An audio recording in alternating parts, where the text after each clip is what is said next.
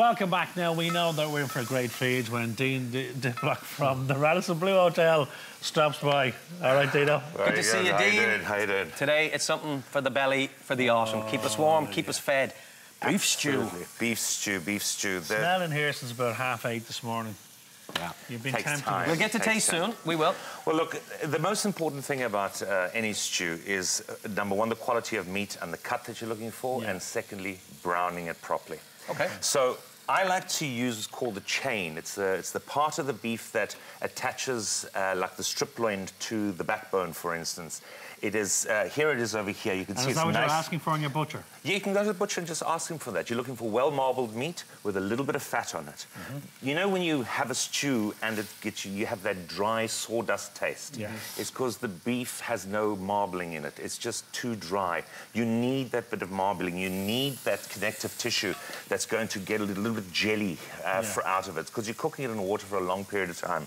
So this particular recipe can be done either in a crock pot or a slow cooker, or it can be done in a cast iron pot or an ovenware pot that you can pop back straight into the oven and let it cook nice and slowly. I've been cooking with you now for 4 years. I think I've met this pot almost every time. I mean, you would cry if that was out of your possession, wouldn't this you? has been with me for many, That's been many all over the moons. world, that pot. Absolutely. Does it have a name? It's made us very happy, it's this just, pot. Potty. Omar's pot. I think we should give it a name. You'll have to. Come up with it and let me We know.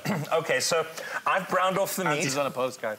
Another important good tip is to ask your butcher for a bit of lard or some kidney fat or some caul, and you literally just grease the pan with that when you're browning your beef. It gives you more of that beefy taste to it. I've then removed the beef that I've browned off, and in go my onions with a little bit of oil just to caramelize them like that, and then we start building.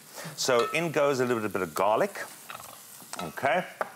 Our spices, fresh bay leaves, and in there I've got a tablespoon of cumin, tablespoon of coriander, and 8 cloves. You can always add a little bit of water if it's starting to catch a bit, you know, because you're going to constantly cook that down all the time. All right. Now, the next part of this is going to be our tomato paste. I've often wondered what heaven would smell like, and I think you've nailed it there now. I think if I open the pearly gates and that smell greets me, I go, happy days. I'm home, I'm home. Cook out that tomato paste for a little while so it's not too bitter when it's cooking. And then you can either add tomato ketchup, a good quality tomato ketchup, because they're quite high in tomatoes. But if you find it a little bit sweet, especially with the carrots, you can just use tinned tomatoes, perfectly fine. Just finely chopped. And if you use tinned tomatoes, would you put a pinch of sugar in there? No, because you know you're trying to get away from that sugar. You're trying to balance it. The carrots are actually quite sweet this time of year, so I wouldn't go too crazy on them. This is great. This is a great base now, isn't it? Exactly. Building and building. Bit of Worcester sauce. Worcester sauce is a good ingredient. Worcestershire sauce. Okay, and then our holy trinity. We've got the onions already. In goes our celery and our carrots. About 1 cup of celery to 2 cups of carrots. Nice and chunky. Give or take. Throw a leek in there, or you could if you wanted to. I'm just using onion. Fan now. Celery is a very important part of it. Oh, it has to have a bit of celery. Right, it's not going to overwhelm it, especially if you put a cup in. It should be perfectly fine. So we've browned that off now. Our meat goes in. Now we've already done our browning of the meat, so there's nothing to worry about. And how long did that take, Dean? 5 minutes on a very high heat. Don't cover it, otherwise it starts to stew already and the juices come out. 5 minutes or 1 sports bulletin while you were doing the news earlier on. In between. That's how we time it. In goes about 1 litre of stock. Again, you can buy those in any of the discount stores. They come in a sachet.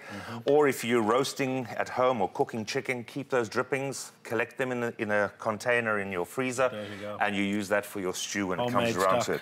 Now, at this point, this can go straight into a crock pot and slow cook it with a little bit of beef bouillon, little that you again buy. And then what I have here is one of those sachets of beef gravy.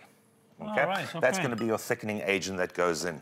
So you just stir that in. I was going to say, you've no flour or anything in there. There's a bit of corn flour in that already in it, exactly. So just set that aside. And when you're searing the beef, do you do that with seasoned flour? Just no, just as it is.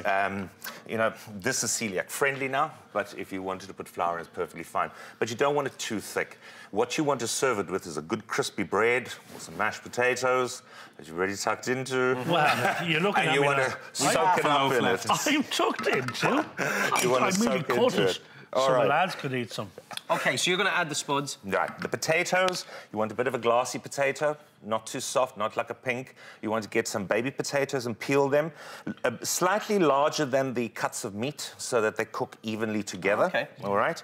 And I'm a big fan of that, now, cooking the spuds in the pot with the stew. That will start sticking it as well. All the flavour, is That's a saves you washing up. That too, that too.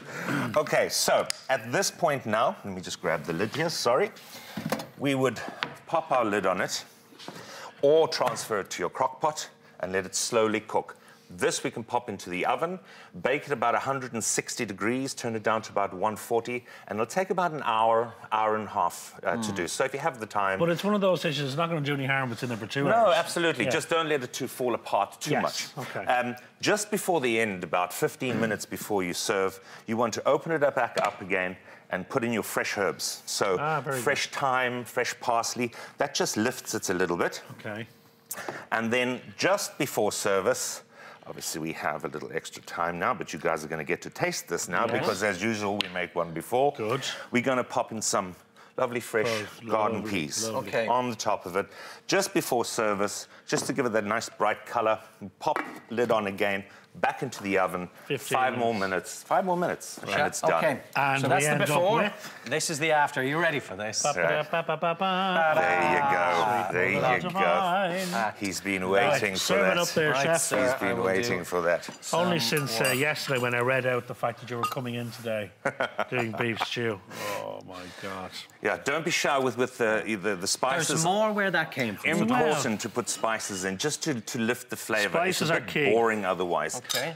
Certainly the most important part, as I said, is browning the beef properly and having the right type of meat that's not too dry, with a little bit of marbling and some connective tissue, because you want that jelly taste that's going to occur naturally when you cook it. There we go. Don't forget the full recipe. Excuse me, details are up on the Ireland AM website, where Dean will make you something very special if you call into him in the Radisson Blue Hotel in Athlone.